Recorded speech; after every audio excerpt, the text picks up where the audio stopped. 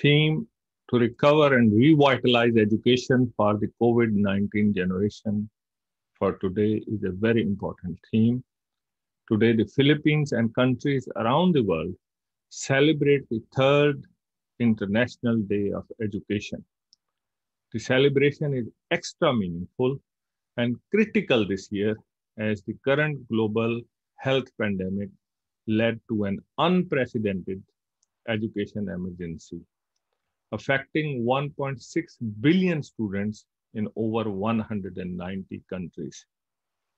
As mentioned in the 2020 Global Education Monitoring Report, governments everywhere moved swiftly to offer alternative solutions.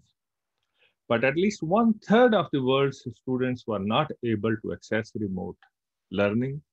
The lack of resources, particularly digital devices and connectivity, and the absence of a dedicated learning space inside their own crowded houses mean that the negative effect of the health crisis in students' education and well being is highest for populations that were already vulnerable.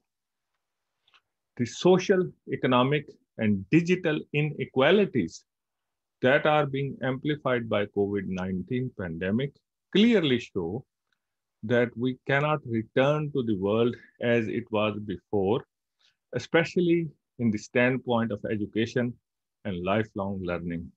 We must not only recover but also revitalize education for the COVID-19 generation. One of the most important realizations that we can come up due to the pandemic is the great significance of education and what it holds for individual learners, families, and communities. That's why we need to ensure that governments and institutions place education in the center of achieving the better normal we aspire to have after this.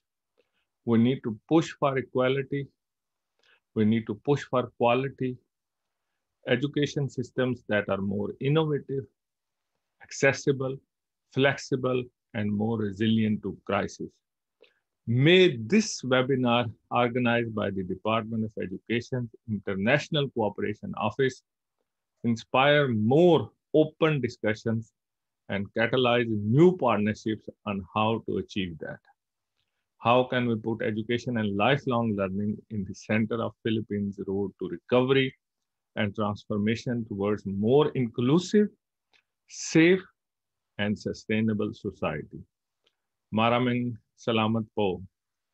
Take care and have a wonderful webinar.